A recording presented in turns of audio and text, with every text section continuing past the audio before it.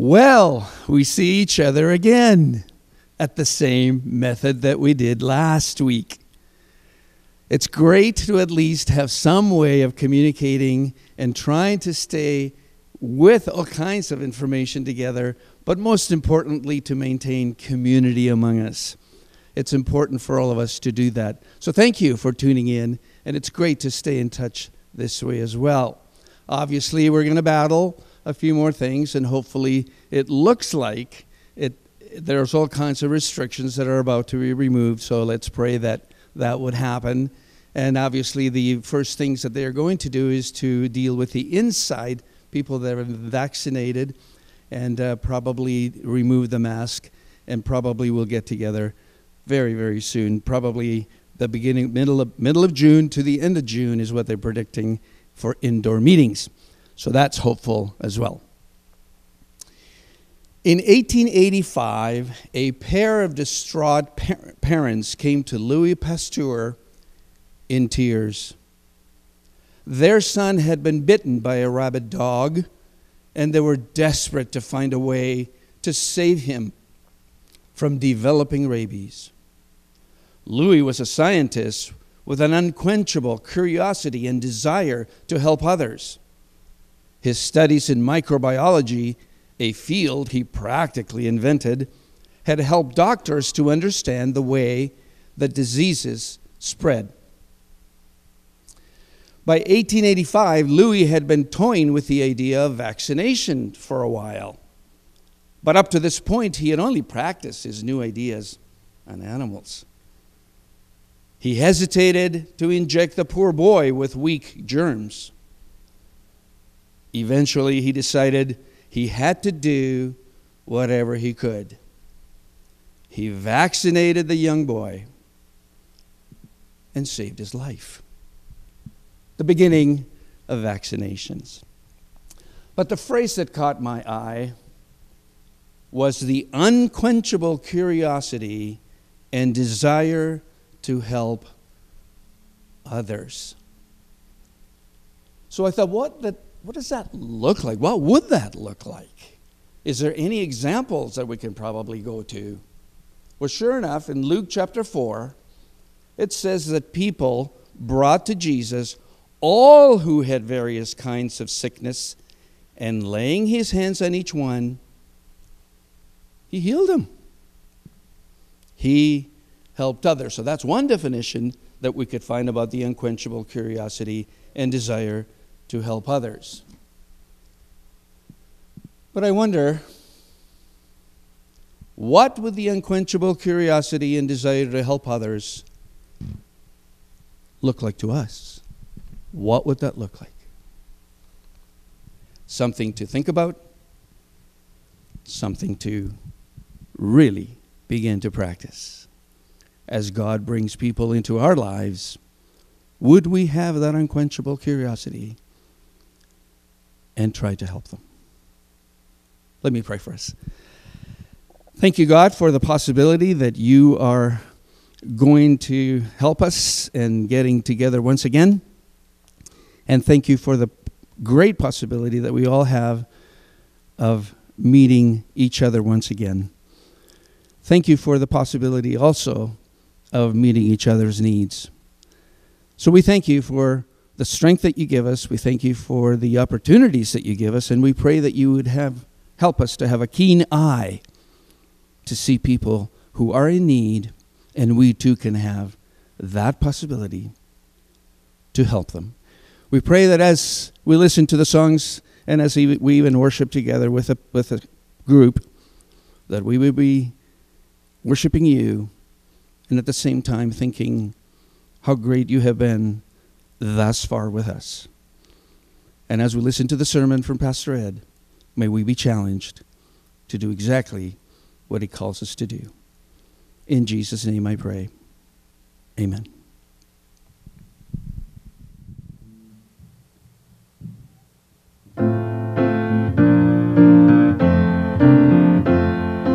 This little light of mine, I'm gonna let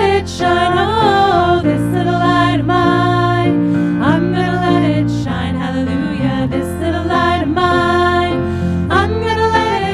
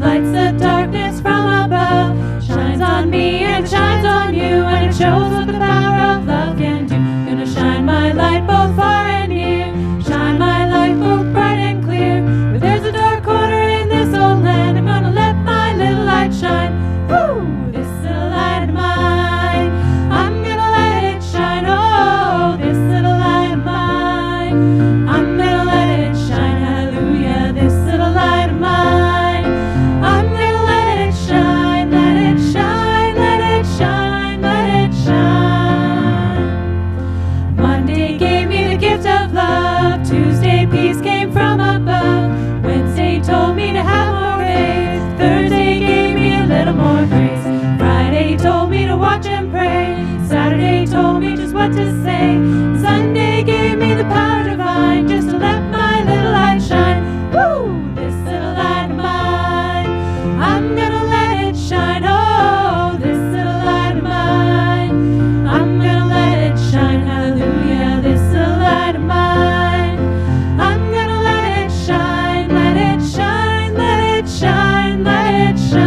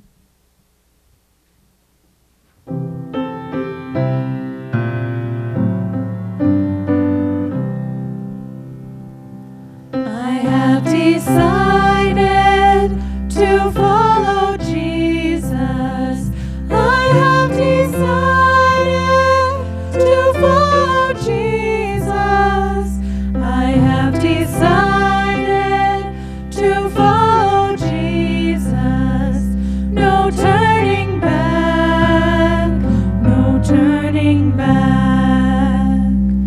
The world behind me, the cross before me. The world behind me, the cross before me. The world behind me, the cross before me. No turning back, no turning back. Though none go with me, still I will follow. Though none go with me, still I will follow. Though none go with me, still I will follow. No turning back, no turning back. Will you decide now to follow Jesus? Will you decide now to follow Jesus? Will you decide now to follow Jesus?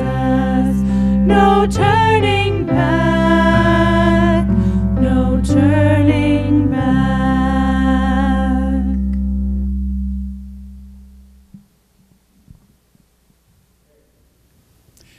Hello. Today, while we continue our series on the church's mission statements, I want to talk to you today about the area of salvation. Part of our mission statement says that Island Gospel Fellowship seeks to lead every person to salvation in Christ Jesus. Now, last week, if you recall, we looked at reaching out to the world, which is very much connected to this theme as well, except there we were looking at it from more of a global, focusing on reaching out with the message of salvation to our neighbors, to our community. And so long as there are neighbors who don't know Jesus, then there is work to be done. Now, I realize that when it comes to sharing Jesus and his message of salvation, our co-workers, our family members, our neighbors, a lot of us feel inadequate. We maybe feel intimidated. But the incredible truth that I would like to share with you today is that you are not called to do this by yourself. You're not supposed to do it alone.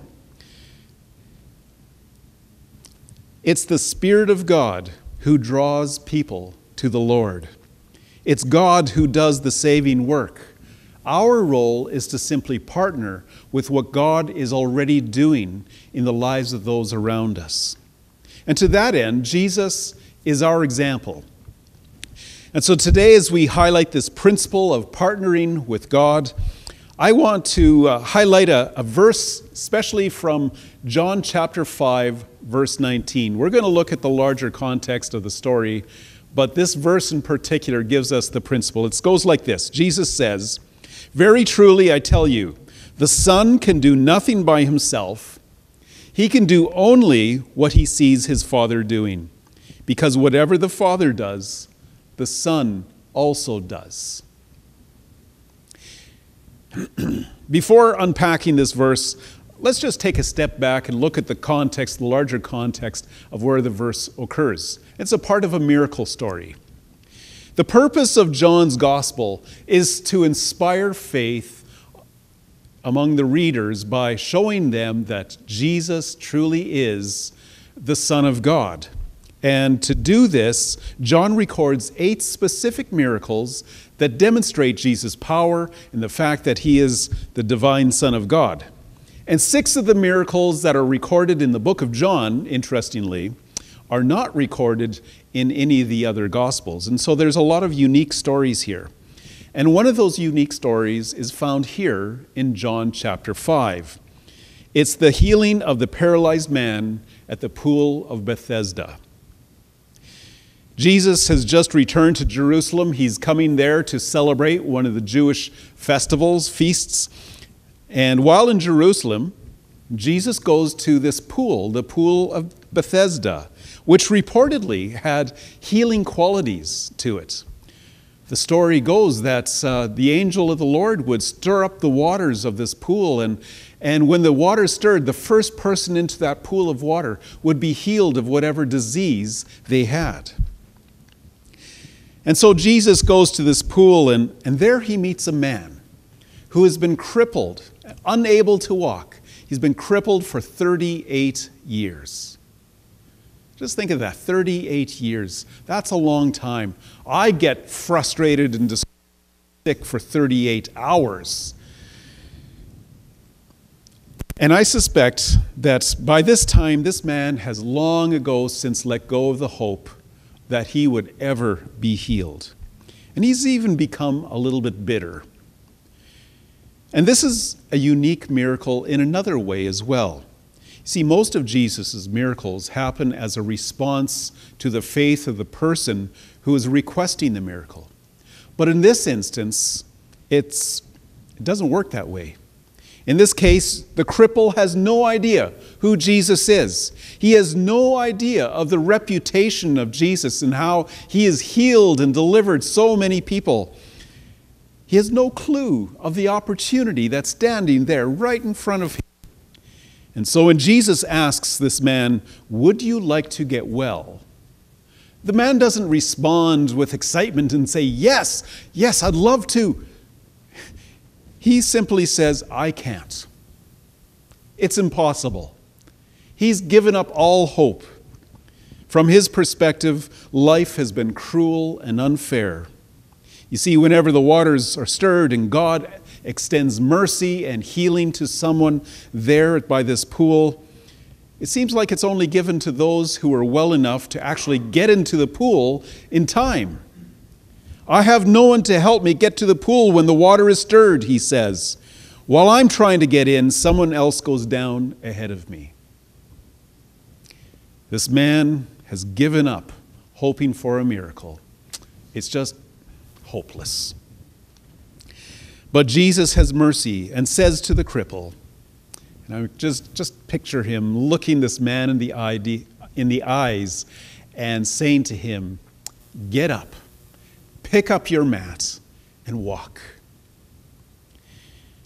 And in that very moment, muscles and ligaments that had been weakened by years and years of inactivity are suddenly made whole and strong again.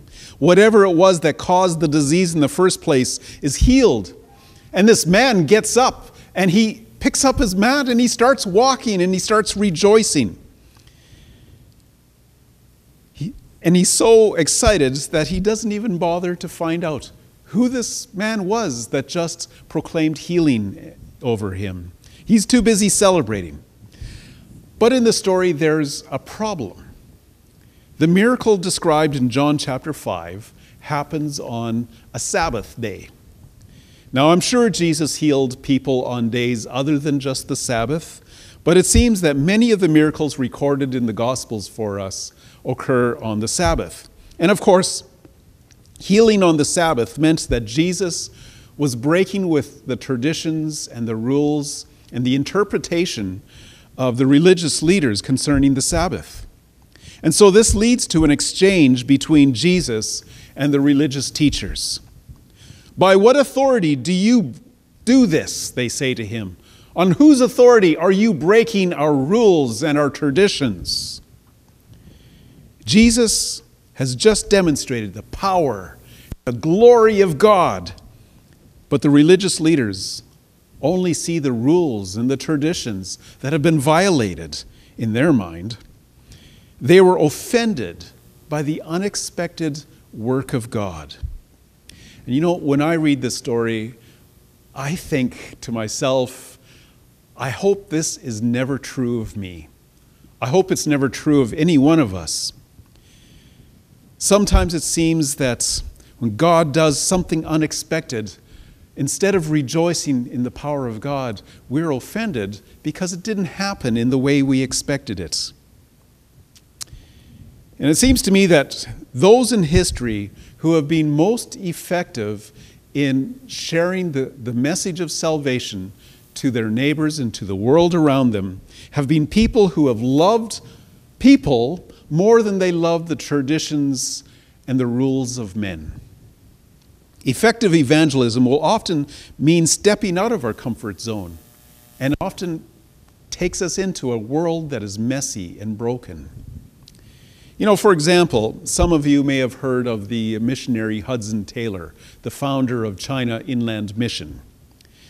Hudson Taylor is celebrated today as a pioneer missionary who really broke new ground in the whole area of foreign missions. But Taylor was not always appreciated by his colleagues because he challenged established traditions. In the 1800s, most missionaries lived within isolated missionary compounds. They lived within the safety of their walls among their own people, rather than among the people that they were reaching out to with the gospel. And he also, instead of dressing like a proper Englishman, Hudson Taylor would wear the dress, the kind of wardrobe of a Chinese man. He even dyed his hair black and wore a pigtail so that he would blend in with a lot of the Chinese men that he was trying to reach out to. And as a result, he was criticized by his colleagues. He was even rejected by the missionary society that had sent him to China in the first place. But he ended up becoming effective in bringing the gospel message to the Chinese people because he loved people more than he loved the traditions of men. More recently, I heard a story of a church in our EMC conference that one lay minister described his church as becoming messy and beautiful at the same time. Apparently, there's a couple of young men from their congregation who got involved in a youth teen drop-in center that deals with youth who are at risk. And a lot of these youth are kind of rough around the edges. But they went there and they loved these youth and they started inviting them to their church. Well, because they felt loved, these teens started inviting their friends as well.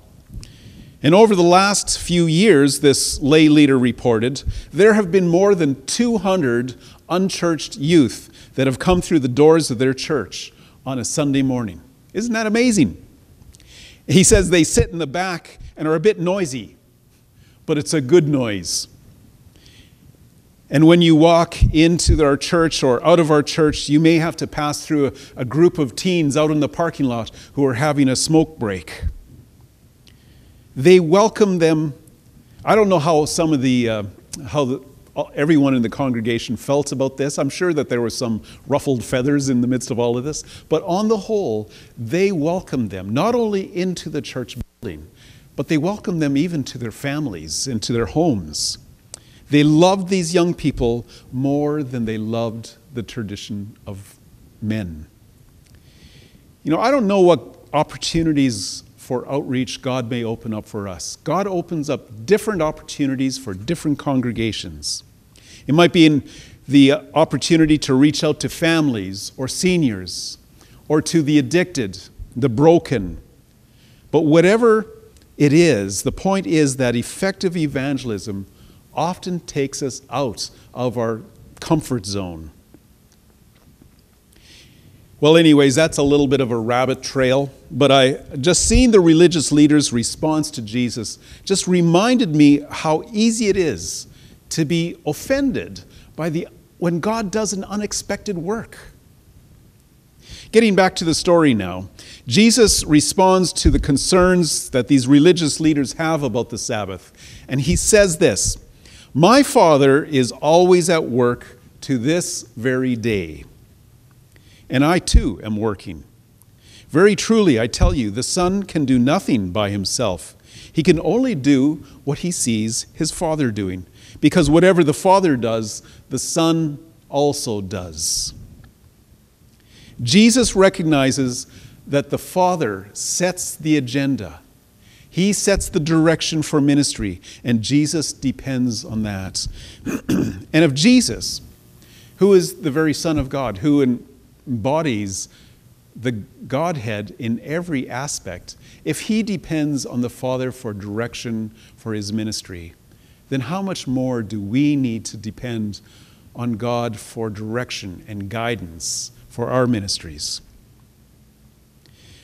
I've often thought about how Jesus, he only had 3 years of ministry in this world. 3 years, that's not a lot of time. And yet, just before his death, Jesus was able to say, I have brought you glory on earth by finishing the work you gave me to do.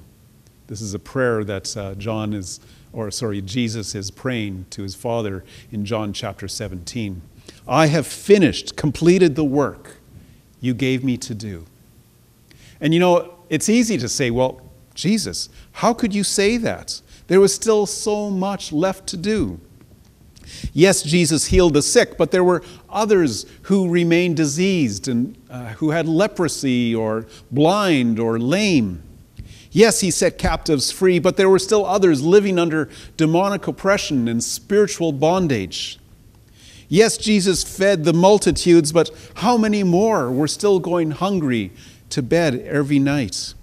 How could Jesus say that he had completed the work? Well, it's because Jesus didn't come to do everything. He came to do the work that his Father gave him to do.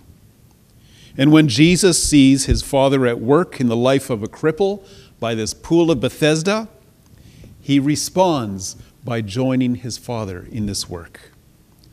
The Father opens up an opportunity, and Jesus responds in obedience. Whatever the Father does, the Son does also. Jesus is our pattern. So the question then is, how do we follow the example of Jesus? How do we join God in the work that the Lord is already doing in the people around us? In a perfect world, I suppose we would be so in tune with God that we would just instinctively know what God is already doing in the world. But we're not perfect. But here's a few principles that we see in the life of Jesus that helped him be in tune with his Father. First of all, Jesus acknowledged his dependence on the Father, and we need to acknowledge our dependence on God as well. It's significant that Jesus said, as he walked this earth, that the Son can do nothing by himself. That's an astounding statement. The Son can do nothing by himself.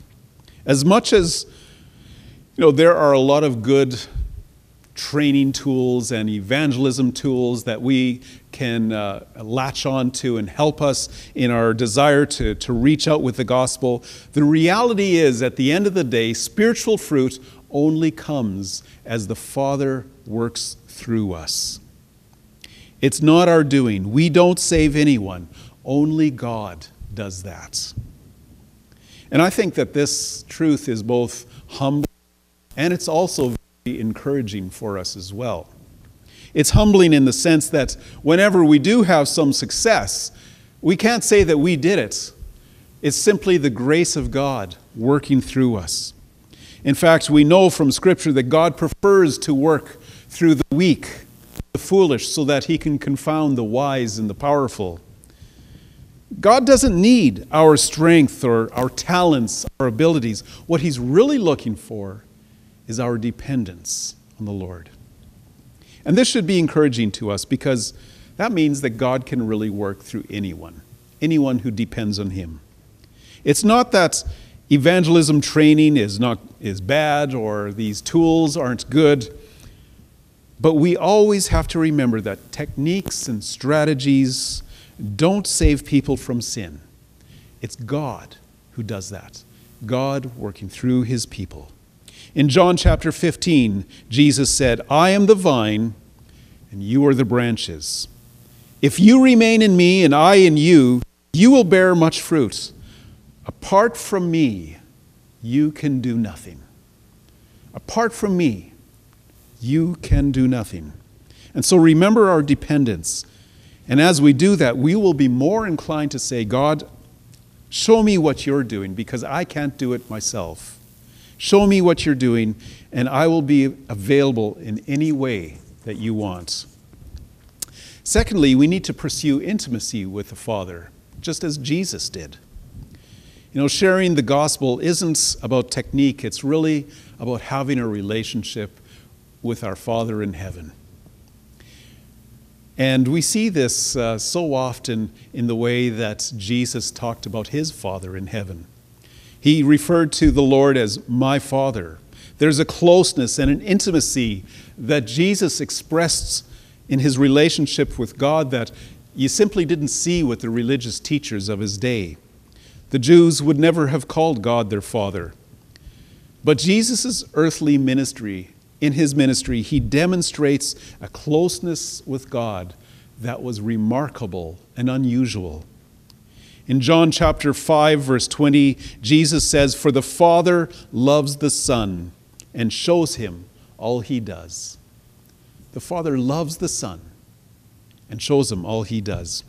You can hear the intimacy in the way Jesus walks in the presence of God. And Jesus encourages us as his followers to have that kind of intimacy with the Lord as well. I think of that verse in Romans chapter 8, verse 15, where Paul says that you have not received a spirit that makes you fearful slaves. Instead, you have received God's Spirit when he adopted you as his own children. Now we call him Abba, Father. That term, Abba, is an Aramaic term it's a term of intimacy. It's a word that a child would use when they talk to their father. Abba, Father. Having a close relationship with God allows us to see the world around us through the lens of our Father. Instead of disdain, we see the brokenness and the sinfulness of others with compassion because we see it through his eyes. Instead of traditions and rules that often lead to a judgmental attitude, we will see a God who desires to bring healing and give the gift of eternal life to those around us. Having intimacy with God allows us to value and love those around us, to love the world like he loves the world. And so we need to pursue intimacy with God so that he can direct our lives. And then thirdly, look for the hand of God in all things, in the unexpected. When we acknowledge our dependence on God, when we pursue intimacy with him, then we can expect to see opportunities in unlooked for and unexpected ways. I always find it interesting how much of Jesus' ministry happens almost accidentally. It happens in the midst of interruptions to Jesus' day. In Luke chapter 8, for instance, Jesus is teaching a crowd of people and they're listening to him, and a man approaches Jesus and says, "My daughter is sick. Will you come with me to heal her?" And Jesus just leaves the crowd and he follows this man to his home. And while he's on the way to Jairus' home, there's another woman who approaches Jesus and just touches the tassel on his garment, the edge of his garment, because she has been bleeding. She's experienced bleeding for 12 years, it says. And as she touches his garment, she's healed. And this just seems so typical of the way Jesus' day goes. Ministry opportunities just come about in the interruptions of his day. Jesus always had his eyes open, even during unexpected and the inconvenient, to see what the Father was doing. It seems to me that I'm too often, when I'm interrupted, when things happen that I didn't expect, or things that are inconvenience happen, instead of asking, "Lord, what are you up to in this?" I just feel kind of resentful. You know, I think for a lot of us, we feel interrupted and disrupted by this whole pandemic, and we're just done with it, and we want to move on.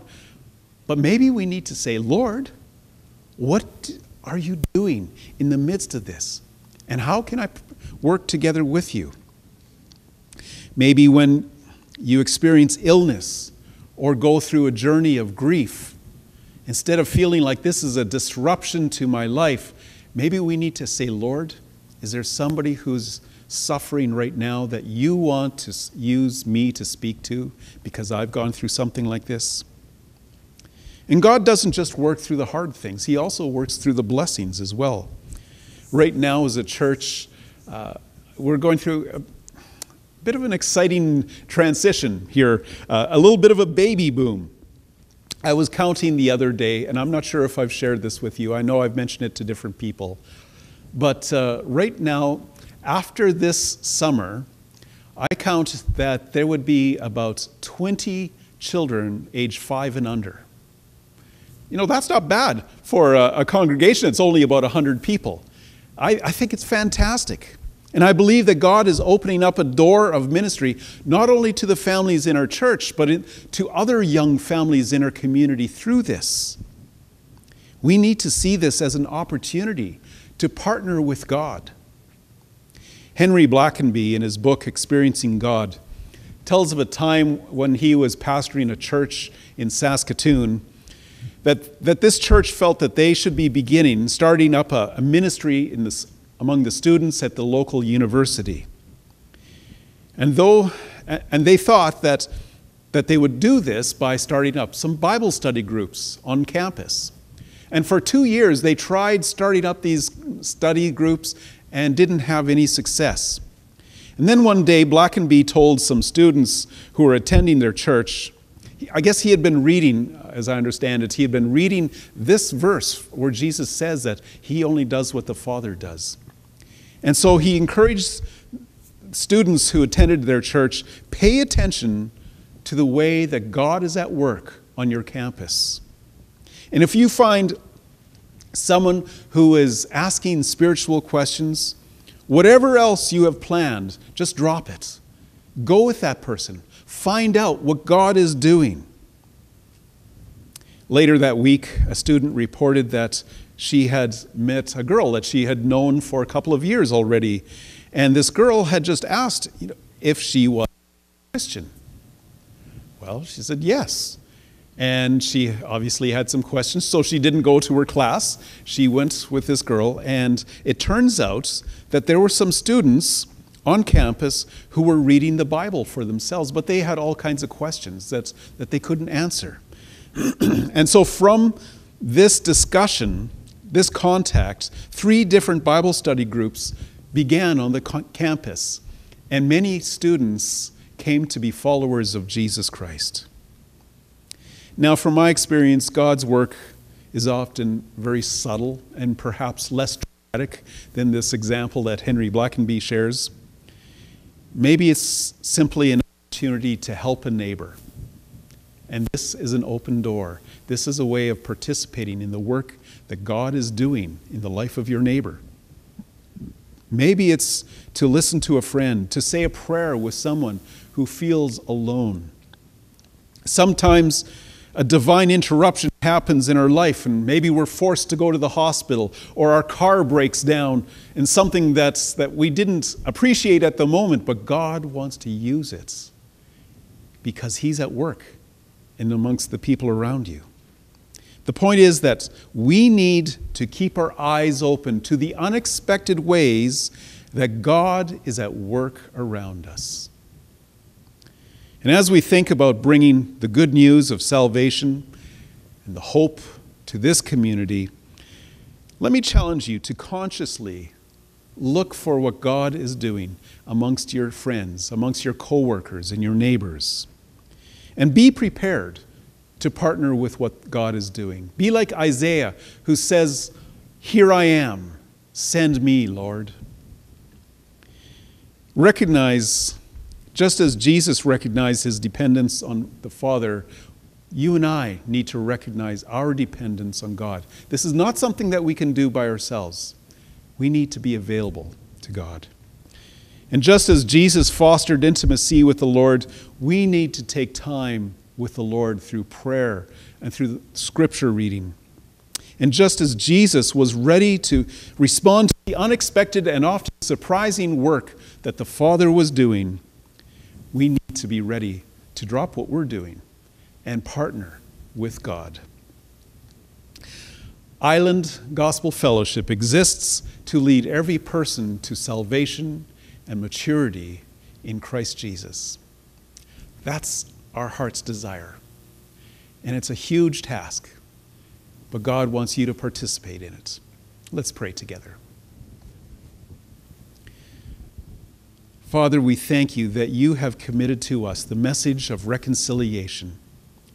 You have given us the opportunity to work in partnership with your Spirit, in partnership with the power of the Lord, so that we can share the good news of salvation with those around us. Lord, give us courage when we need courage. Give us sensitivity when we are tempted to be judgmental. Give us love and compassion for those who are in need. Lord, help us to see the world around us through your eyes.